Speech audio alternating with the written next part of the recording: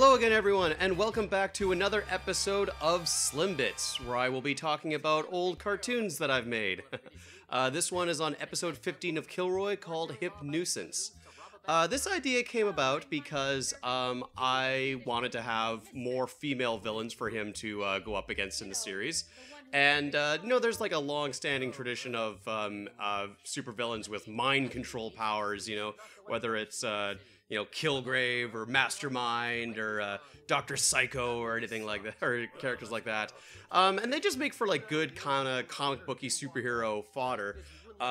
But me, myself, I don't particularly believe in, like, the concepts of, like, mind control or hypnosis or, ghosts for that matter, or psychics. I always just think they're kind of parlor tricks. So I just wanted to kind of have, like, my little, like, take on that, where our villainess can't actually control people's minds. We kind of get around that in the story. But, like, my character is just not convinced that she has the power to do this. The villainess thinks that she does. I correctly assume that she doesn't, but everyone kind of acts that she does.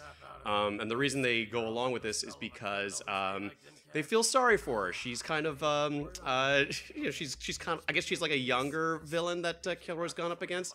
And she's really trying, and she works really hard on these, like, spiral goggles of hers, and it's really important for her life of crime to really take off. So this was sort of my take on, I guess, people aren't necessarily getting hypnotized, they're getting guilt-tripped into helping this lady. Or they just feel, oh, she's bawling her eyes out, oh, how am I gonna calm her down, Yeah, so that's really what's going on here with this whole episode. I should probably just point out that Hypnora, the villainess in question there, is voiced by a friend of mine, Sienna, who is like a actual, like, professional working actress and performer. And, like, for the most part in these cartoons, with the exception of obviously my friend Zach and Kaz, most of the people who I've got to voice these characters were just friends of mine who I knew could pull off these voices.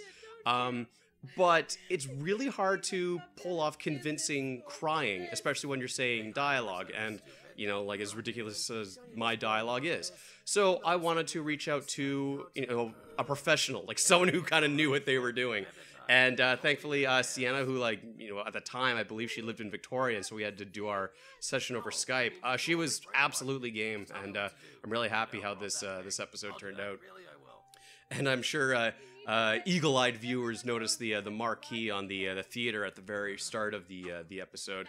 Referenced a couple of, it referenced Gamer of Destiny, my other cartoon series that I'm probably most well known for. Man, there was a plan that I wanted to do, like, a sequel to Gamer of Destiny. I still, like, am banging around ideas for it, but, unless I get, like, an assistant or another animator, I'm never gonna, like, buckle down and actually write and get the damn thing made. And besides, like, that first movie was a huge ordeal, and, I was in my mid-20s when I did it. I'm in my early 30s now. I don't know if I could dedicate that long a time to doing a project to the same size of Gamer of Destiny again, unless I had an assistant. But, that is not a call to arms or a call to, like, donate to my Patreon or whatever. I don't even have a goddamn Patreon. I'm too stuck in the mentality of, like, I'm never gonna sell out, doing this all for the love of the art kind of thing. Oh yeah, so there's me, just, like, calling her out on her parlor tricks, just, like, being a real stick in the mud about that sort of thing. One thing I will say about this episode is, like, I think this is not necessarily like a dig at anyone in particular, but I think we all, at one point or other, knew someone like this who would, fall into hysterics and just become, like, a blubbering mess. And, like, how do you handle that? Like, some people will, like, just choose to walk away from it. Other people, I certainly know I have, kind of bent over backwards to accommodate these people in this time, because, like, you just don't know what to do with someone who's in hysterics like that. So that's not necessarily a particular dig at anyone. I think it's just sort of a well-known trope. Oh my god, the family jewelry. I just remembered that. Oh, good on me for that low-hanging fruit kind of joke. Oh yeah, and yeah, this is one of the few cases where Kilroy inadvertently doesn't kill their villain. Of course, like a villain in this series has to end up dead. You know, that's what the whole premise of the series is. But this is more or less a like, let's give him another chance, and like, nah, we're not gonna do that. Anyways, thank you for listening to my running commentary on this series, and stay tuned for I guess the next episode of these whenever the hell it drops. Bye.